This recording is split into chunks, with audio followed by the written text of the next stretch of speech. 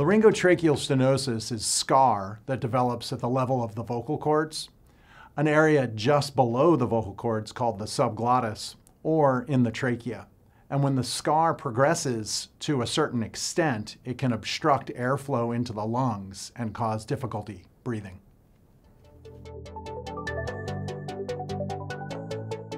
There are three main causes of laryngotracheal stenosis. The most common is caused by breathing tubes and/or tracheostomy tubes, where the placement of these tubes causes scar to develop in the subglottis or trachea, obstructing airflow to the lungs and causing difficulty breathing. This is called iatrogenic laryngotracheal stenosis. The second main cause is autoimmune disease. And there's a specific autoimmune disease called granulomatosis with polyangiitis, formerly known as Wegener's, that in about 15 to 20% of those cases, individuals develop subglottic stenosis. And they develop scar just below the vocal cords in that area of the subglottis. The third main cause is something called idiopathic subglottic stenosis. And this is a unusual disease, as the name sounds.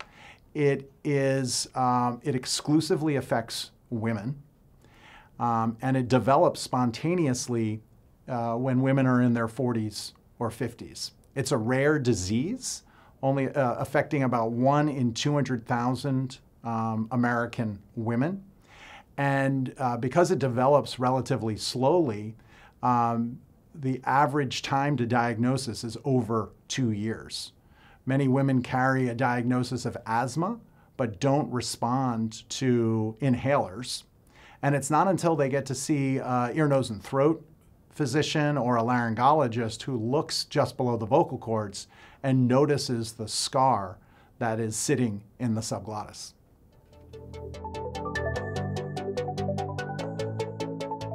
The traditional therapies for the treatment of idiopathic subglottic stenosis are exclusively surgical.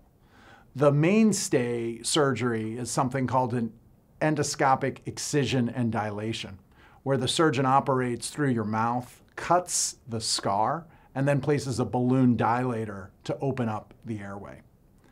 The second surgery is called a cricotracheal resection, and that's done through your neck, where the scar is cut out of the subglottis and the trachea, and then the remnant trachea is sewn back to the larynx.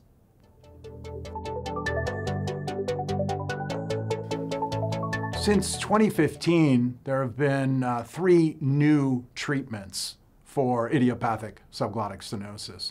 The first is one that can be done in the office, and it's called serial intralesional steroid injections, where steroid, usually Kenalog 40, is injected directly into the scar tissue. It is usually a series of 3 or more injections spaced 4 weeks apart. The second is an endoscopic surgery that is performed through the mouth. This is called the Maddern endoscopic laryngotracheoplasty, where the scar tissue is actually shaved out from the subglottis and the trachea, and then a skin graft lined stent is placed for 2 weeks to reline the subglottis and trachea. The third therapy is also surgical, and it is called an endoscopic laser wedge resection, where large sections of the scar tissue are cut out of the subglottis and trachea using a laser.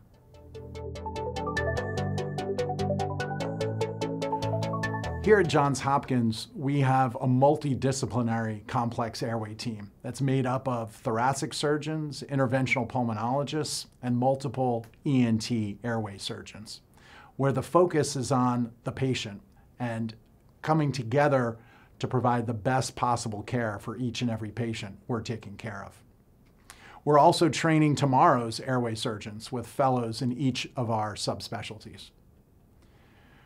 We have successfully introduced the Maddern surgery for idiopathic subglottic stenosis. We perform this on a large number of patients and have a 75 to 80% success rate where patients no longer need any surgery for their disease.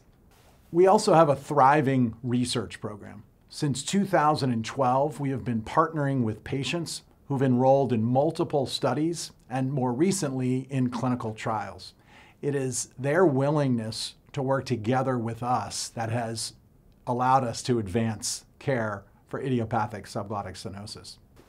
We have an NIH-funded lab that is actively looking into the reasons why idiopathic subglottic stenosis develops. As part of that, we are developing and testing new treatments for the disease. In 2024, we completed the first interventional clinical trial titled Everolimus in idiopathic subglottic stenosis that showed that everolimus, an mTOR inhibitor, is safe for use in idiopathic subglottic stenosis patients. And we are also developing a drug-eluting stent that we're translating for use in our patients.